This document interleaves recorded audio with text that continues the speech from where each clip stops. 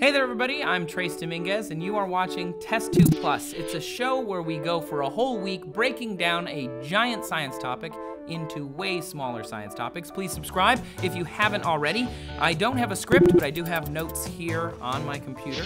And this week, we're gonna sniff out the deepest corners of our senses. What are they capable of? You know, the 5 senses, and seeing and tasting and smelling and hearing and touching. But those are the senses, right? So what are senses? A sense, according to the dictionary, is a faculty by which the body perceives an external stimulus. One of the faculties of sight, smell, hearing, taste, and touch, as we just ran through. It basically helps you to perceive and understand the world around you. It's a way for your body to gather information.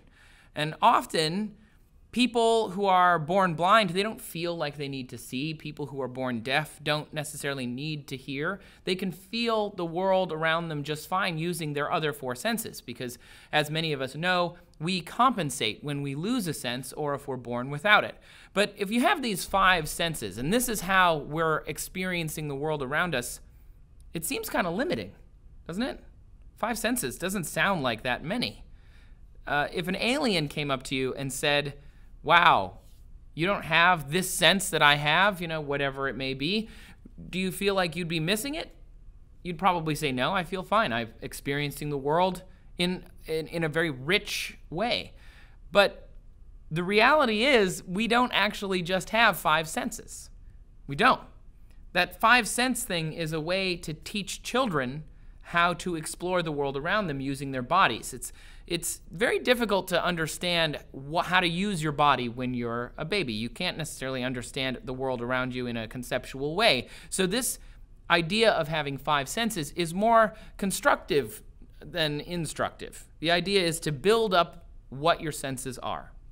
So let's kind of break them down a little bit, or at least one of them. When you think of eyesight alone, you've got color, you've got movement. You have to understand so many different things to really break down just the one sense.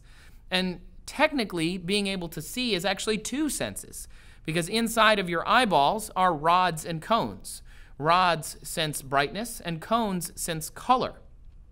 And when it comes to sensing color, you can break that down even further.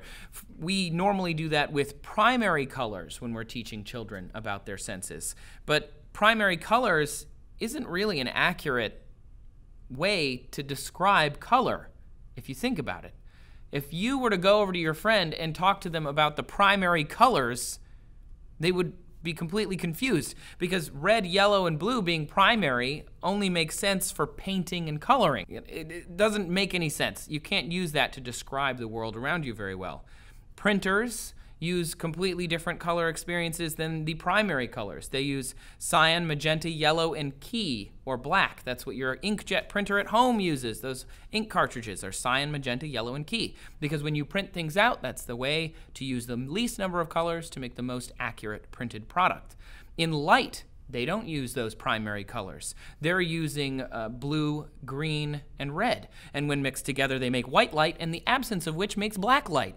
All of these things are the primary colors of different mediums, but we're taught that the primary colors, in general, all primary colors are red, yellow, blue.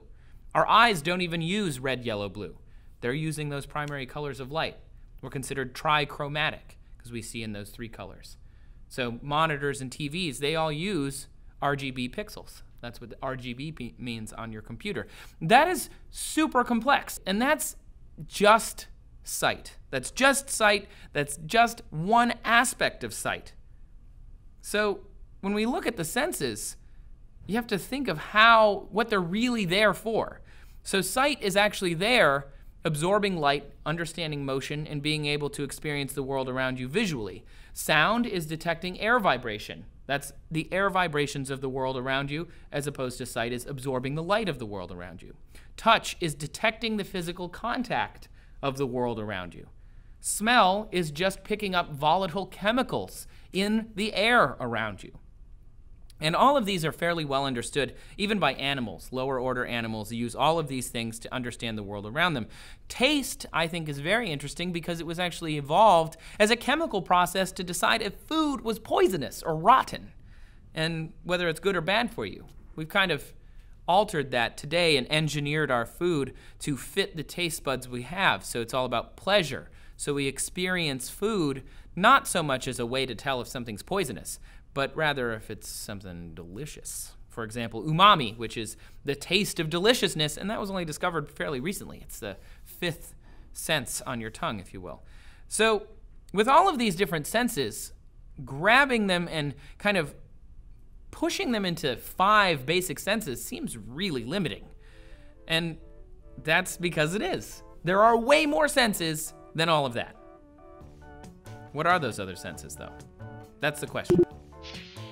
For more on that, subscribe now because we're gonna have that episode tomorrow. And if you're itching to learn more about stuff, that's a hint, it's a sense hint, then click this right now. You can see our episodes from last week all about sleep.